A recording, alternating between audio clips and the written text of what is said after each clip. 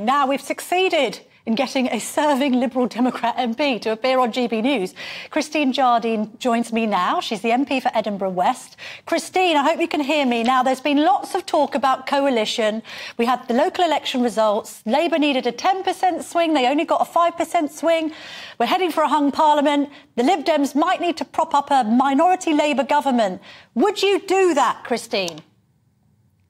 What we are doing is making sure that we win as many seats from every party as we possibly can.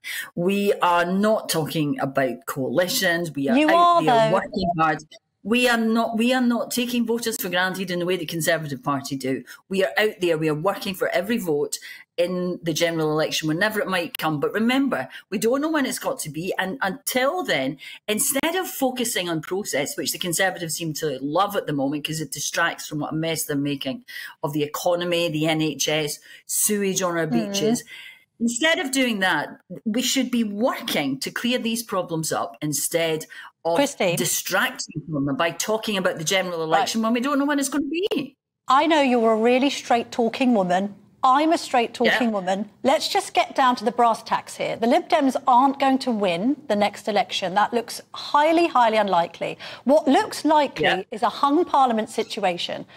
Can we just discuss whether this is something you will consider? You know what our viewers and listeners are like. They just want a straight answer to the straight question. I'm sure the Lib Dems can do it. Will Sir Ed Davey consider propping up a Keir Starmer government? Can we talk in those terms? Yeah, we can talk about it. When the general election comes, we will be talking about the general election. But what we will not be talking about is a coalition. We have no plans at the moment to enter a coalition. So you're ruling out a coalition? We want to win as many seats. We want to win as many seats as we possibly can at the next election. Okay. That's where our focus is. All right, I know you do. That's what we're thinking about. I know. And that is a straight answer for people who want to know what we are doing. We are focusing on winning as many seats as we possibly can, so people get better representation than they have had during this Conservative government. I'm going to make this really simple, okay? Coalition with Labour, there are three potential answers. Yes, no, maybe. Christine. Oh, sorry, coalition with Labour is not something we are talking about. I don't know how often I have to say this before you get it. We are only focusing on what we do. What Labour do is entirely up to the voters. Okay. They will vote for Labour in the seats where Labour can win, and they will vote for us in the seats where we can win, because the priority, as we have seen from the Conservatives' last debacle at the local council elections this month, is that people are sick and tired of the way they are running the country, and they want to change the government. Or maybe? And to do that, they will vote for us, or they will vote for Labour, so that the Conservatives do not have the biggest number of seats in the next parliament. Is that a no or maybe? No, what I'm telling you is what we are thinking. And what we are thinking is that we will be contesting every single seat in this country against every single party.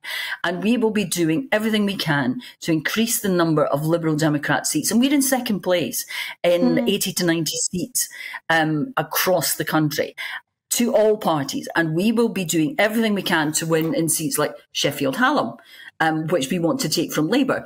We just recently took Hull Council seats there back from Labour. So this story about us and Labour is being, I think, frankly, is coming from the Conservatives, who want to distract from the mess they have made of the country and the fact that at the moment they're torn apart by this internal division about what they should be doing, and where is Boris Johnson, and having separate conferences.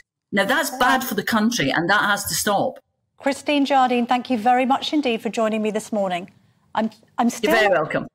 Still not clear on whether there is going to be a coalition with Labour, but there we have it.